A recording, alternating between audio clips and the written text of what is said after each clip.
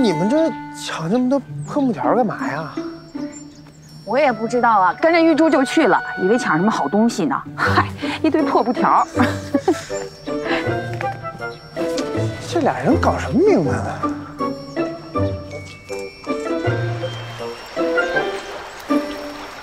哎，那边那条路都涨水给淹掉了，没有了，那条路已经过不去了。咱们那个，哇，这还有字呢。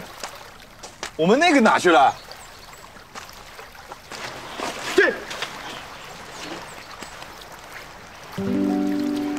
个，哦呦！我跟你讲，我鸡皮疙瘩都起来了。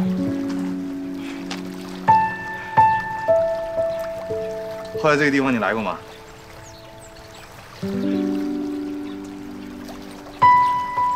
啊？你怎么？我们这么多年没见了，你怎么一句话都不跟我讲呢？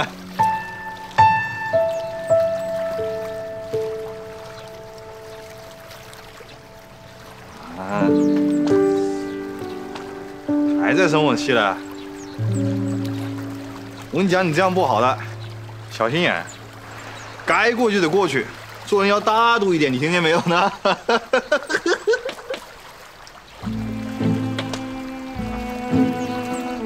啊！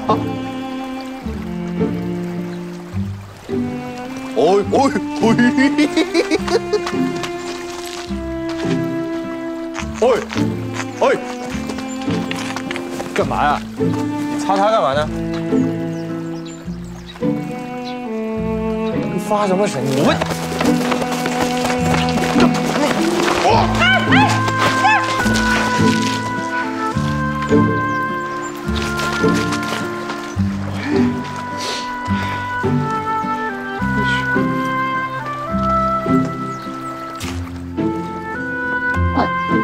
我偷听什么呀？你都喷烂耳朵哎！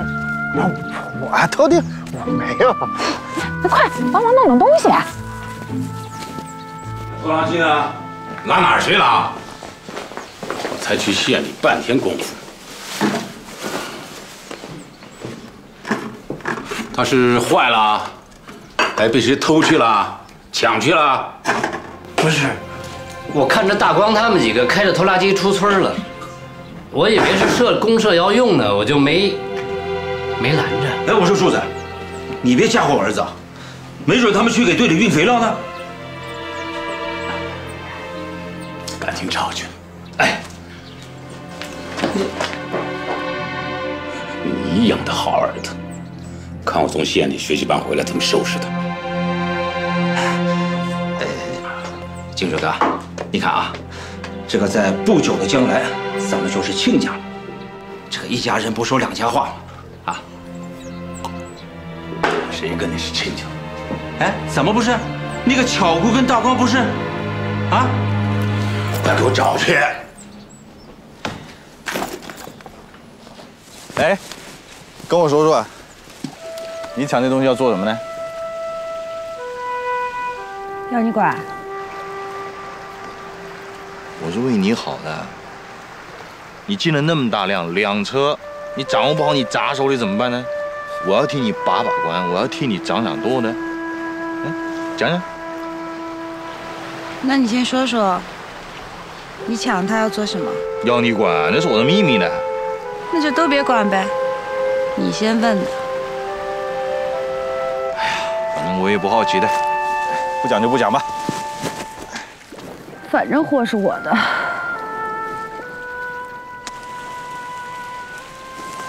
我发现这么几年没见，你现在翅膀硬了是吧？好歹我是你哥的哦。我没割，只有货。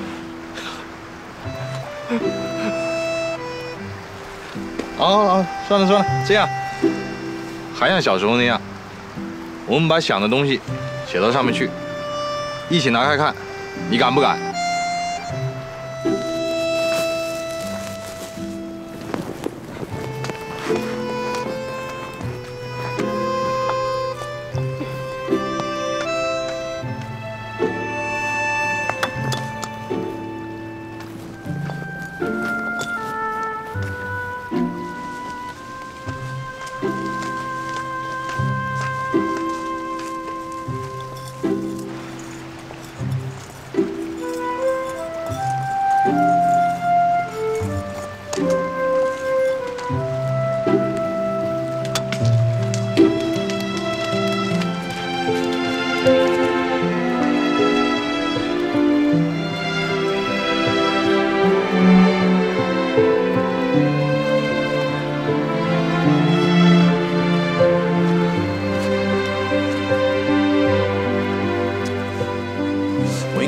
讲这个事情呢，你这样啊，我给你算一下这个成本。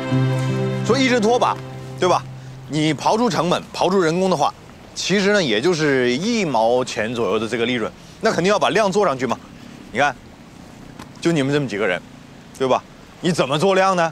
猴年马月才能做上去呢？你给到我们肯定不一样的。我们陈家村一整个村子，我们全在做这个事情，很快量就出来了。而且我提前跟王厂长说的这个事情，怎么样？我们来做好不好？都给你。好吧。我们喝西北风。你那么会卖东西，你卖别的不就完了吗？这样，哎，你是不是把这2车货拿下来之后也没什么钱了？哎，我们合作好不好？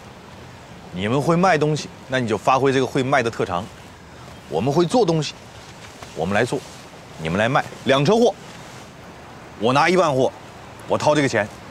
这样的话，出了利润，我们6、4分2家。你承担1半成本。对。你做。好。我卖。可以。55分。55分我做不了这个东西，肯定没得商量了。